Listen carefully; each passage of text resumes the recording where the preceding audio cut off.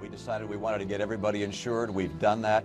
I understand that the president considers his plan in some respects following the model of Massachusetts. Let's learn from our experience. In fact, I agree with Mitt Romney, who recently said he's proud of what he accomplished on health care. What kind of job is Ben Bernanke doing right now? The guy's depreciating the dollar. We're seeing this huge inflation of energy prices, including gasoline prices at the pump. What do you think of Ben Bernanke? Well, you know, I think Ben Bernanke is a student of monetary policy. He's doing as good a job as he thinks he can do in the Federal Reserve. But look, I'm not going to spend my time going after Ben Bernanke. I'm not going to take my effort and focus on the Federal Reserve. I think there is need for economic stimulus.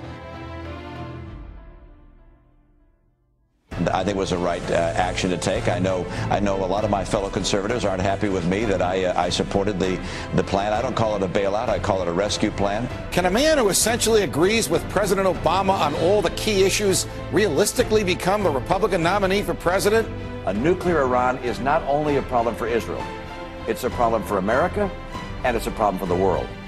The regime is more isolated than ever before. In the Gulf, Iran prepares to close the Strait of Hormuz to hold hostage 20% of the world's oil. In their nuclear laboratories, they prepare the means to hold hostage the entire planet. Its leaders are faced with crippling sanctions. And as long as they shirk their responsibilities, this pressure will not relent. I would make sure that their diplomats are rejected and despised throughout the world. I'd also make sure that we have communicated our credible military options. Let there be no doubt.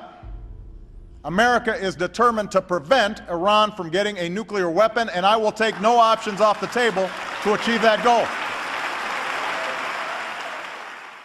While we were on a Christmas break, the President of the United States of America violated his oath to uphold the Constitution by signing into law a statute that purports to give him the authority to use the military to arrest Americans on American soil and to confine those arrested to a jail in Cuba, away from judges, juries, and lawyers for as long as the president wants.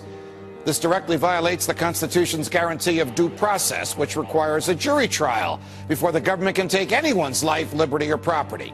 Many, including Congressman Paul, have called this unconstitutional. At the same time, the bill did provide money to continue funding U.S. troops. Governor Romney, as president, would you have signed the National Defense Act as written? Yes, I would have, and I do believe that it's appropriate. All Republican candidates for their party's nomination, except Ron Paul, supported. Let's talk about Wall Street donations for President Obama. Now, he has gotten, of course, a ton of money in the past. In fact, Goldman Sachs was his top donor in 2008. And, you know, a lot of the donations this time around are going to Mitt Romney. Goldman Sachs is now the top donor to Mitt Romney's campaign. So they've switched sides entirely. But the question is, why are the bankers so angry at President Obama? Yes, he called them fat cats once, but has he done anything to do prosecutions, lower their pay, keep them in check in any way, shape, or form? And honestly, the answer is he's done almost nothing. So, of course, the banks are like, hey, you know what? Obama was fantastic to us, but this Mitt Romney guy might be even better. Yes, we're in. Mitt Romney is obviously the choice of the Republican establishment. Those are the folks who brought us TARP and stimulus, wars fought on credit cards, federal agents writing their own search warrants, and the federal government taking over education. Mitt Romney believes in all these things, but here's the crusher. So does President Obama. There's not a dime's worth of difference between them. Name the topic on which the president has a real say, and they agree. Can the government mandate health care? Yes, from both. Should income taxes stay where they are on those who pay the most? Yes, from both. Can the president start a war on his own without a declaration of war from the Congress? Yes, from both. Can the president kill any American he wants? Incredibly, yes, from both. You know, in some ways they say, well, why don't you give up and this will help the Republican Party? The truth is, I'm trying to save the Republican Party from themselves because they want perpetual wars. They don't care about presidents who assassinate American citizens. They don't care about searching our houses without search warrants. And these are the kind of things that people care about. So, on the points, Ron Paul is only 1,000,000% right. And if you're a real conservative, you would never be in favor of shredding the Constitution so that we execute American citizens abroad without a trial, without due process. You would never be in favor of warrantless searches. I mean, this is big government encroaching on your individual freedoms.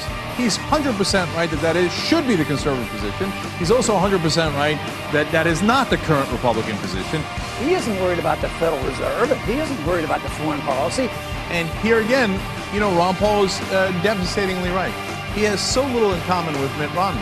In fact, Mitt Romney and President Obama are much closer in their positions than Mitt Romney and Ron Paul. Because President Obama is in favor of the endless wars, generally speaking. Now Romney is more in favor of them. He would have stayed in Iraq. He'd want to stay in Afghanistan a little longer than President Obama. But all the executive power they 100% agree on. Of course, the Constitution is irrelevant. Execute anyone you like, you know, and take away all the due process and the warrantless warrants. All that stuff Romney, Obama totally agree on. Give them credit for one thing. You have to give them credit. They're out in the open now. They're out in the open now. They're not even trying to conceal it anymore. The owners of the country they got their election. They said, we're going to get this election. We put you people in that court for a reason. All right, now's back the time to pay earth us. for you now. Yeah, forget all that stupid. Will you?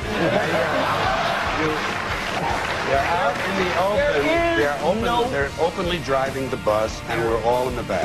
Because of the energy policies that were created here in California, not as a result of a conspiracy, but you because... don't need a formal conspiracy. Right. When interests converge, these people went to the same universities and fraternities, they're on the same boards of directors, they're in the same country clubs, they have like interests. They don't need to call a meeting. They know what's good for them, and they're getting it. And there used to be 7 oil companies. There are now 3. It will soon be 2. The things that matter in this country have been reduced in choice. There are 2 political parties. There are a handful of insurance companies. There are about 6 or 7 information things. But if you want a bagel, there are 23 flavors because you have the illusion. You have the illusion of choice. Right. You don't get the real important choice. There's no freedom of choice.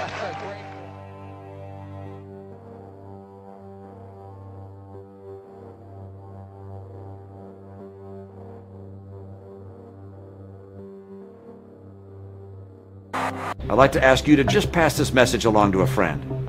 Thanks so much.